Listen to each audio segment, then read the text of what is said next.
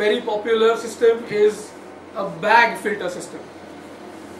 Now I agree that a bag filter system is much better than a paper band filtration system, but still it is not very effective because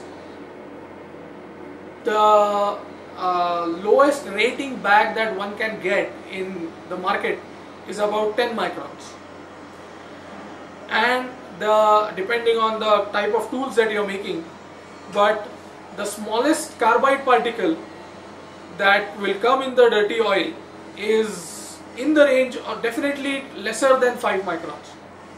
Just as an experiment, I would challenge that you take your dirty oil and give it to a nearby testing lab and tell them that give me the particle analysis of this oil. Through this particle analysis, you will learn what size, what quantity and what size particles are there in your grinding oil. That should be your North Star. That should decide what kind of filtration system you require for your oil or for your operations.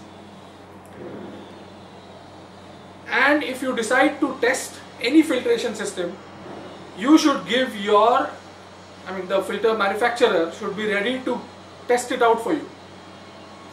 You give that manufacturer a barrel of oil, your dirty oil, and ask him to collect a sample before he passes through the system and after he passes through the system, and the lab result will tell you the difference. So that is about the bag filter.